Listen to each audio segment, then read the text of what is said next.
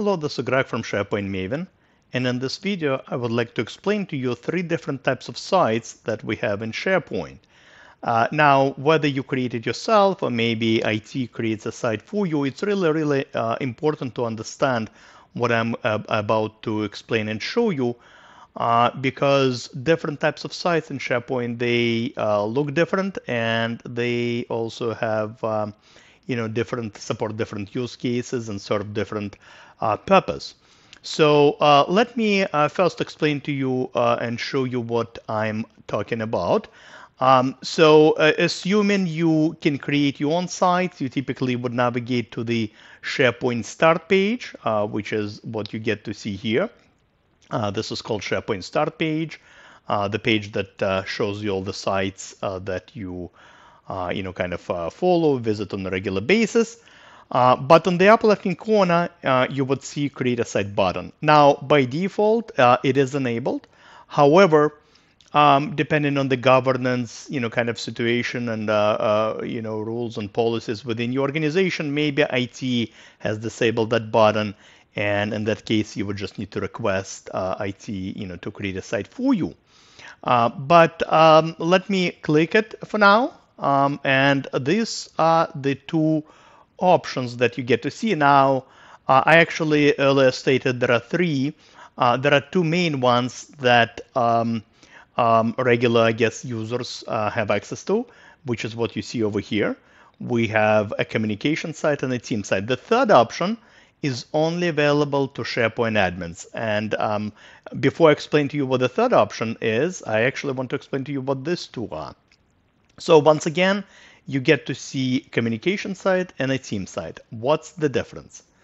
A communication site is a type of site you use for one-way information sharing. So for example, actually, let's stay here. Let me go to another tab. Here is my company intranet. And it has all sorts of different types of sites connected to it. But some of them are communication sites and some of them are team sites. A communication site is something you actually see right now on the screen. It's a type of site you use for one-way information sharing. So the objective of the site is just to share broadcast information in a one-way fashion. Let me show you a few more examples of communication sites. This happens to be a human resources employee-facing site. Once again, we're not collaborating here. This is strictly for one-way information sharing. The idea is that in this case, HR department will maintain the content and everyone else within the organization will have a read-only access. Just to show you another example, hopefully you get the idea. This one is for accounting team, but this is once again not a private accounting site. This is literally for accounting to share information with the rest of the organization, some templates and reports and SOPs and so on. So that's a communication site. So in case if you just need to share information in a one-way fashion, you would create a communication site. For everything else, pretty much for two-way collaboration, you would create a team site. And that's the second choice that we have. It even tells you over here it's for collaboration. And let me show you what the team site looks like. Just like that. All right, here is a team site. Now, a couple of key differences between obviously a communication site and a team site. Essentially, team sites have left-hand side navigation. If you recall, communication sites were this white screen kind of layout.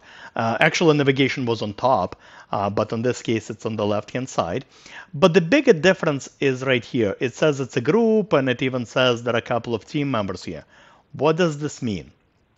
Well, what that means is that when you create a team site, or when IT creates a team site for you, you actually get more than just a site. You actually get, let me pull this image for you, you get everything you see on this on the screen right now, on the slide. So when you create a team site, you get obviously a site. You also get a group calendar in Outlook. You also get a distribution list in Outlook, obviously. You can then connect, these 2 are optional. You can connect them later on, but you can connect a Microsoft team, and you can connect Plan and Planner, which is a task management tool. And it's kind of all or nothing, all right? You are not just getting a site, you are getting everything else. And it's all managed by this Microsoft 365 group, which is essentially a membership group. It's a security group.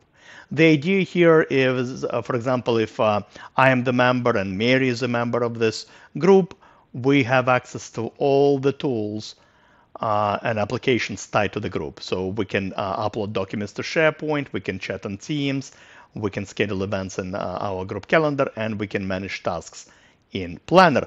Let me quickly show you all of these tools kind of an apps in real life. So you can even see this, my HR team over here, right?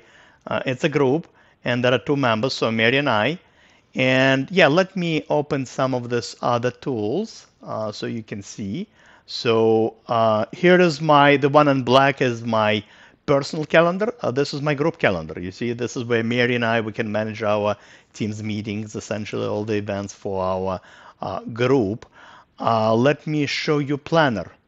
All right, so let's go to Planner. I actually have it, all of this linked over here for you, but if you go to Planner application, you would also see it in there.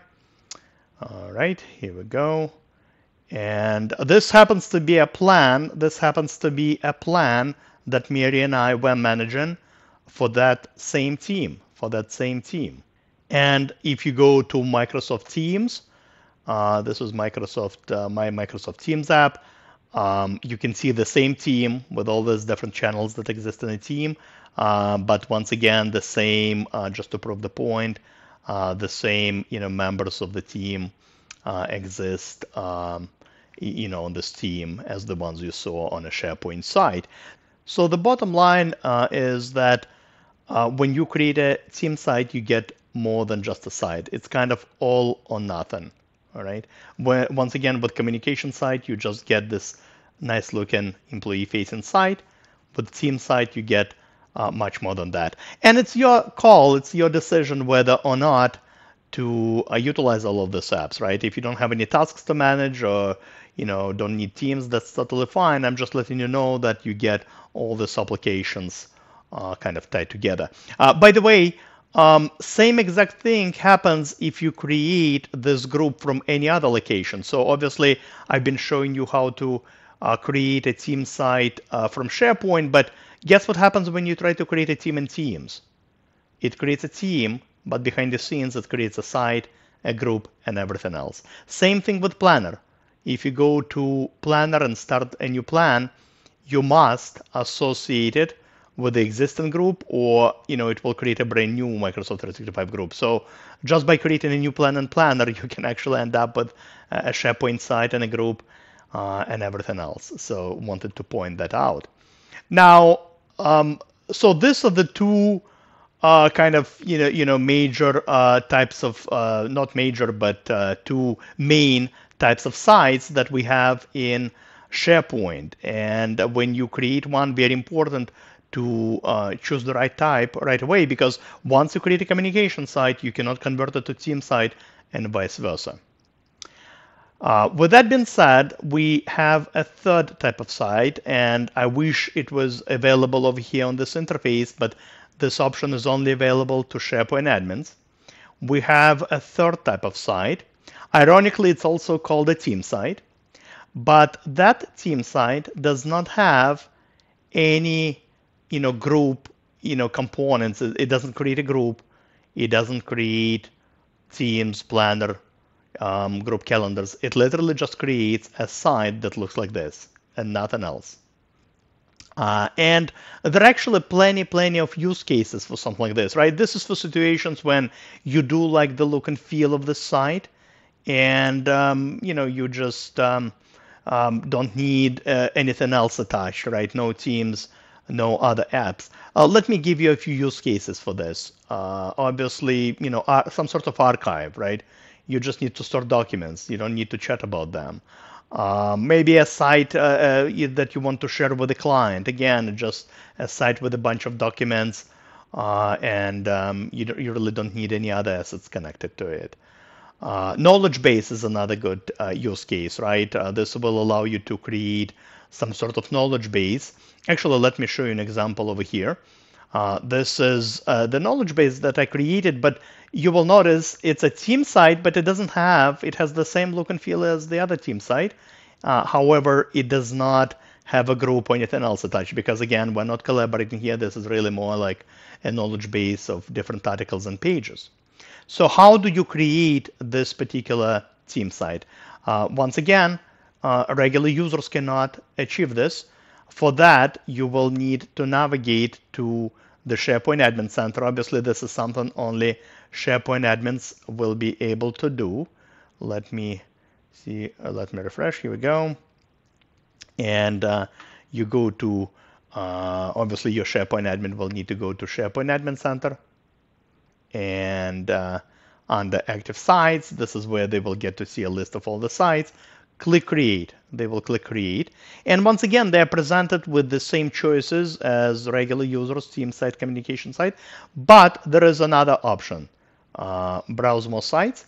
And, ironically, don't even need to go to any other ones. These are like classic site templates. Don't use any of them, just this team site. Ironically, it's the same name being used. It's also called a team site. But if you read fine print, this option does not create a group. You see, it doesn't create a group, and planners and Outlook stuff, just literally a simple site without a group attached.